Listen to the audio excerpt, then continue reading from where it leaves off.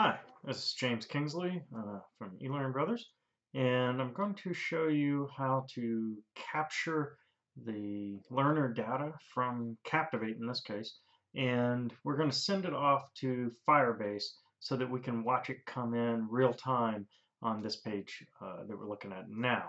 Um, the blog post explains some more detail about this, and the goal of the video is to kind of show you what the demo is doing, and then we'll take a look at the code used to get it to do that. So to start with what the demo is doing, we have here a list of learner events that's been going on in the course, and I'm going to start by launching the course. My button here. And we can see that as soon as we launched, it tells me that I am Black Bear 536. And we can see now over here, it says Black Bear 536 viewed slide 1. And as soon as I click the begin button, I'm going to go to slide 1 and we'll see that automatically updated over here. It rolled over to my third slide and we see that automatically updated. So what's happening here is that my code that I added to this Captivate course is sending that data to Firebase. This page that we're looking at, the live feed, is listening for changes in the data and automatically updating on there. So this is just a fun way to display the data collecting and display techniques on there. And we can see that right now the latest event under questions is that this person answered a question. We can see that when I answer a question, it's going to push that down. It's going to tell me Black Bear got it correct. And the cool thing about this is it's not just updating this for me, it's updating it for anybody that's looking at this web page right now. So if you were sharing this page with 1,000 people, all 1,000 of them would have got that update just then that I answered a question on there as well.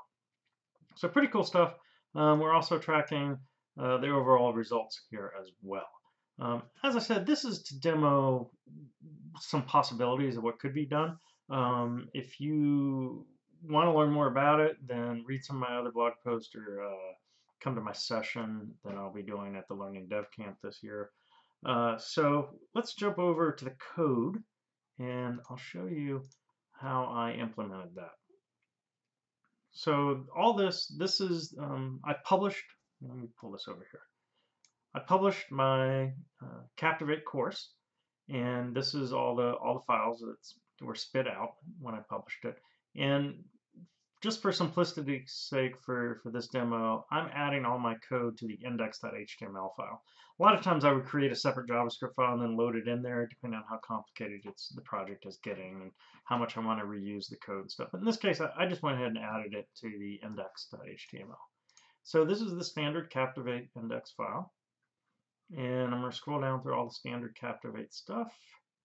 And then when we get to line 115, that's where I've added my code. Now, it's not always going to be line 115 because depending on your course, you could have more lines above there.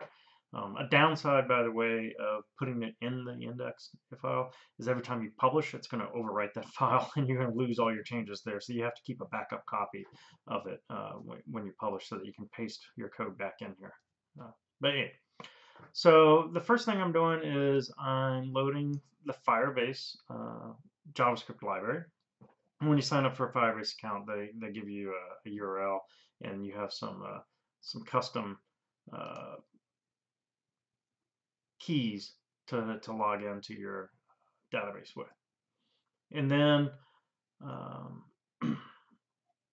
I'm setting up the interface object and event emitter object. These are all standard Captivate tools. And if you check the link on the blog post, I'm linking to those pages there so you can see how the Captivate interface works there. So now let's move in. We've got our Firebase database set up here, and now we're going to start listening for events from Captivate. So on this line, I'm telling Windows to listen for an event called Module Ready Event. And that is the event that Captivate's going to fire. So when Captivate's all done, it sends a broadcast message out to the window and says, hey, I'm ready to go. And so we want our code to listen for that specific event. And when that event gets fired, we're going to run our code to set up the user. In this demo case, I'm getting a random user. Let me jump down to that. So in this case, I'm getting a random user from this random user API, which, by the way, is a very cool service if you need random users for testing something. It generates all kinds of random user data on fake users. So I'm grabbing a random user and I'm saving them into my user object. And then the Captivate passed in the event an interface object and an event emitter object. And so I'm just storing those for later in case I need them. And then I set up a couple of other event listeners. I say, hey, when you hear this event, which is the slide enter event, when Captivate tells me a new slide was entered, I want you to post that slide to my database. And we'll look at that function in a minute. And then I'm saying when you hear a question get submitted, then I want you to also send that to my database. And down here, this one's a little bit more complicated. I'm saying when you hear that the value of a Captivate variable has changed, then I want you to do something. And the variable that I'm listening for is the total of unanswered questions. Unfortunately, I couldn't find an easy way to determine when somebody passed or failed, because up until they've passed the quiz, well, they failed the quiz. I guess you could go at it by like checking the number of attempts or something like that. But what the method I came up with is there's a built-in variable called total of unanswered questions. And so when you answer one question, it deducts one from that. So if you have 10 questions and the learner answers one question, now they have 9 left. So each time that they've answered a question, that variable is going to get changed. And so I'm listening to that. When that variable gets down to less than 0, because Captivate's using a 0-based index, so what we're listening for is -1, which would mean that all the questions have been answered. So when it gets down to that, then we're going to get the value from Captivate of whether or not they passed, and we're also going to get their score on there. And then we send that to our database as well. This is the post slide function, and let me scroll back up there to where we first called that. That was here. That was when the slide is entered. We want to post that slide information, and we're passing to it these. Now, I'm only worried in this case about the slide label, which you and I would probably call the slide title, and the slide number. But Captivate really passes a lot of information in there. So I'm capturing in the function this E for event, and it sends event CP data, which includes all kinds of other stuff. Like I said, the blog post has a link over to Adobe's website where they talk about their API and all the data that gets sent back and forth. So let me jump down to that function where we're posting that.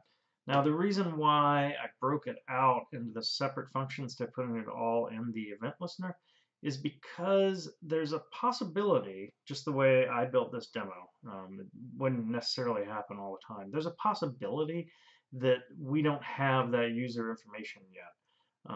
Remember, I'm using this random user service, so I have to make a call to that. It generates a random user, passes data back to me.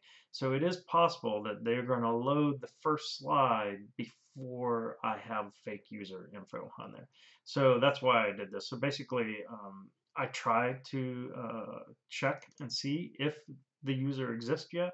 If they don't, then I tell it, well, wait 500 milliseconds, it's half a second, and then do it again. And so then I just get in a little loop there when I'm waiting a half a second for each time.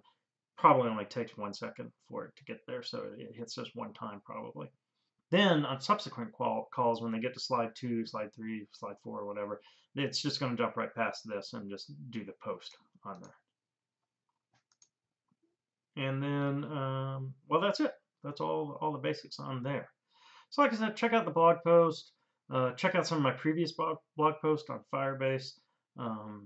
And like I said, there's links for the Adobe Captivate API and the list of variables on there. And check out my session at Learning Dev Camp this summer. Thanks a lot.